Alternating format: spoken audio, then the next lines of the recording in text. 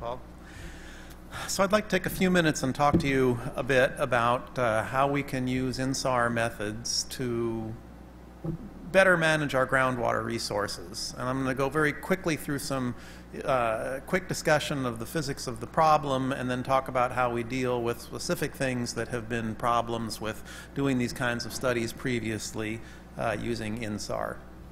So we all know that water is a critical resource. The important thing is that as we develop more and more of the world, we're using up all the easy-to-get surface water, and we have to rely more and more on groundwater. And groundwater is much more hard to assess and manage because it's underground. It's not like a lake that you can just go out and look at the level for. And so we have to go to various other kinds of methods for looking at these. InSAR turns out to be a really nice tool to help us do some of that work. Wrong button, sorry. So groundwater reservoirs are part of the overall freshwater system on the Earth. They're often very poorly characterized, mainly because there is not very much data available. And existing to that, almost everywhere on the Earth there are groundwater reservoirs, and so you really have to have the point of view of a orbiting satellite in order to be able to see and assess these things on the whole worldwide distribution and basis. And InSAR is going to turn out to be a way to help us do that. So today we're going to talk quickly about the role of groundwater in the water cycle, how InSAR measurements of deformation help us characterize the constrained aquifer. We're going to give you an example from some data in Central California in the Tulare Basin and show how we deal with a problem called temporal decorrelation. That is what typically limits the application of this kind of a technique to an agricultural area, as we usually have in groundwater areas. So without going into too many of the details, a water balance model is simply going and identifying all the various sources, sinks, and storage places for water in a given system. And if you look at a scale of what we call a basin, typically tens to hundreds of kilometers in size, there'll be water on the surface that we can see. There's water at the surface and just under the surface, which is part of what we call an unconfined aquifer, because there's no top to it. Soil moisture comes into this, as well as the plentiful number of shallow wells that are drilled in the area to exploit it. And then often that there's a layer of more impermeable material underneath. We call this confining layer, and below that sits the unconfined aquifer. And the unconfined aquifer is the hardest of these because it's the deepest to be able to understand, but it happens to be the one that InSAR responds to. So if you look at that balance equation on the bottom, you can see that there's one term that is the one that we're going to be concentrating on here. So how do we model groundwater flow with InSAR? Well, we know that through pore elasticity models, we can relate stress to pore pressure. Essentially, if you change the amount of water, you change the effective stress. When the effective stress gets high, it deforms the sediments. And so we get an indirect, although a pretty good measurement of how the hydraulic head, which is the level of the water in the system, is changing simply by measuring the deformation.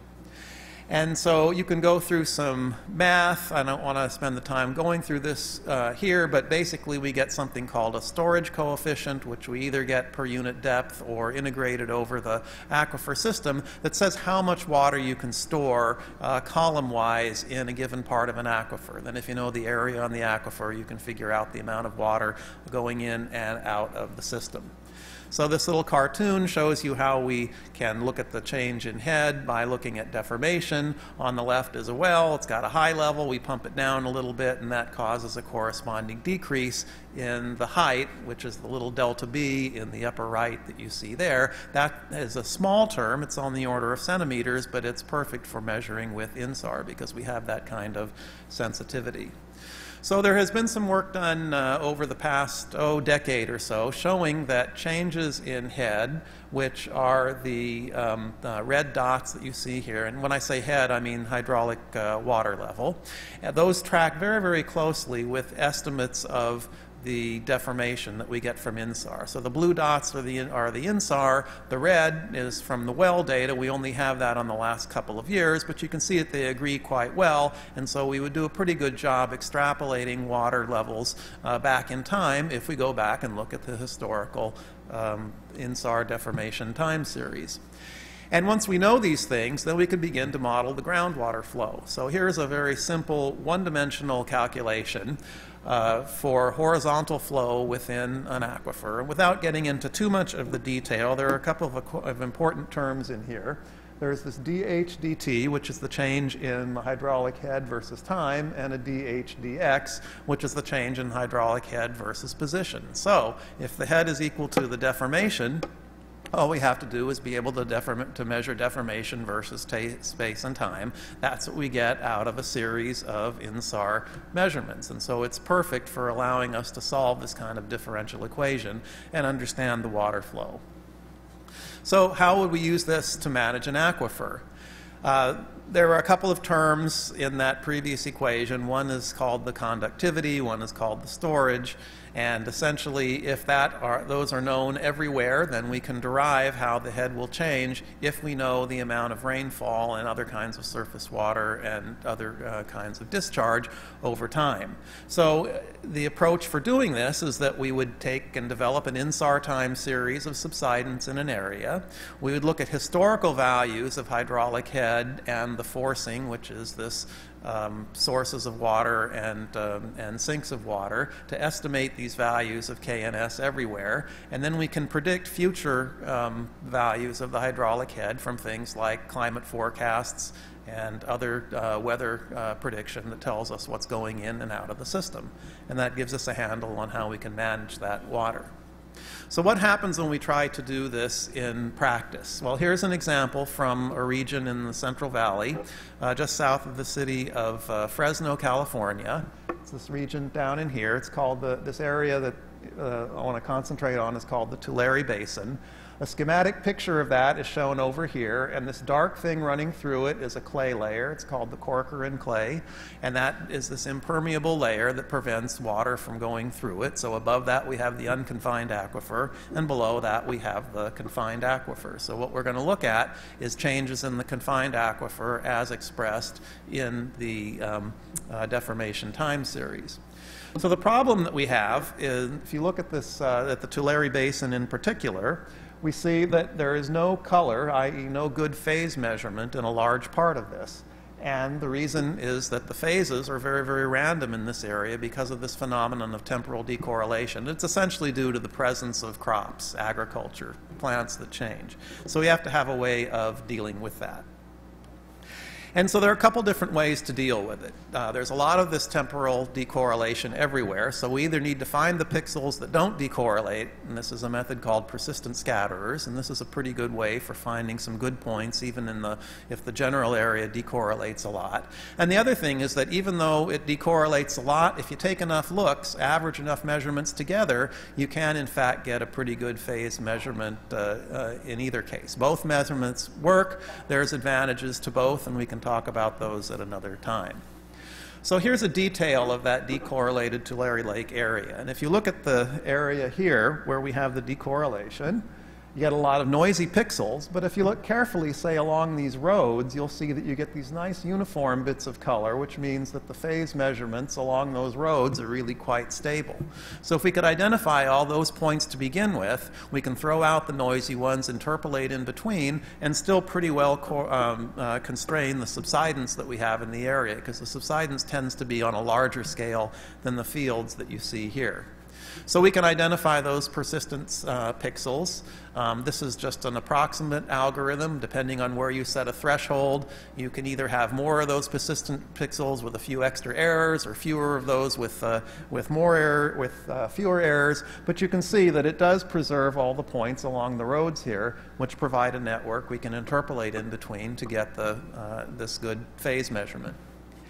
And if you compare a map of the phase derived with and without using those persistent pixels, on the left is just averaging the raw measurement and then applying a spatial filter to smooth out some of the noise on that.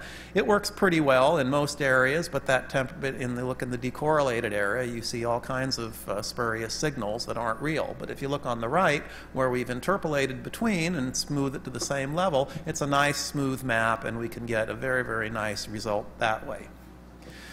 The other approach is to simply take a lot of looks. So we happen to have a lot of measurements from this area here. There is 120 interferograms, and then we took a bunch of looks spatially as well. In fact, there's over 60,000 per pixel in this image. But you notice if you look at the interferogram on the right, despite the fact that the correlation is low, we still get a pretty good phase estimate. So if you can have a long time series that's highly oversampled, much faster than the time sampling would tell you have to have, you can average those together and get rid of a lot of these noises. So if we can run this quick movie, it should run for about 5 seconds. Wake up. Hello. And if we can't, just to be ready, I made a picture here of every 10th scene because I knew that was going to happen. And you can see that the deformation is increasing nicely over time. And in fact, at this scale, you can't see the difference between the annual and the long-term deformation, but we can plot those. And that's actually important for the water problem, because the long-term deformation is typically what we call inelastic, and it means if you have more stress put on the aquifer than the pre-consolidation stress, the historical stress, it typically will compress enough that you can't ever get that volume of water storage back. So you don't want to operate where you have that going on. If you look here, you can see from the green dots that there happens to be inelastic deformation in this area, on top of the annual signal that you see nicely in the red dots. So this particular area in the Tulare Basin is being overpumped. They're messing up the aquifer right now and are going to lose storage because of that. So in summary, InSAR is a new tool that lets us manage water availability and sustainability by looking at deformation of these aquifer parameters. Once we have those parameters, we can run all kinds of use scenarios and things through the models and figure out a good way to not overpump these and do the kinds of damage that are being done in the Tulare area. And this is made possible by InSAR, even in the agricultural areas, once we can deal with the temporal decorrelation problem. So with that, I'll pause. Thank you very much for your attention.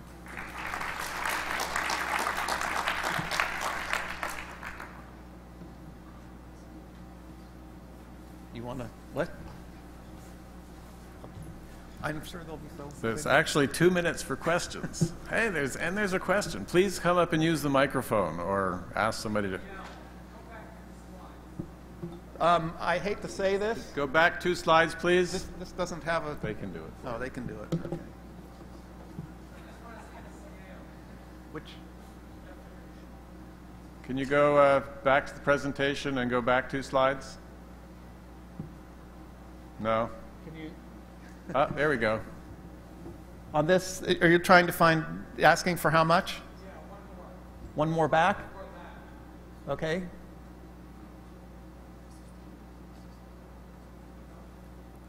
Oh, yeah, on the bottom. Yeah, that's the maximum there is 75 centimeters. Yeah, that's a lot. It is, and if you look at back over history, there's tens of feet in this century or the last century in this area. Lots. It's a problem. So for those watching remotely, the question is, isn't that a lot of deformation? And the answer is yes.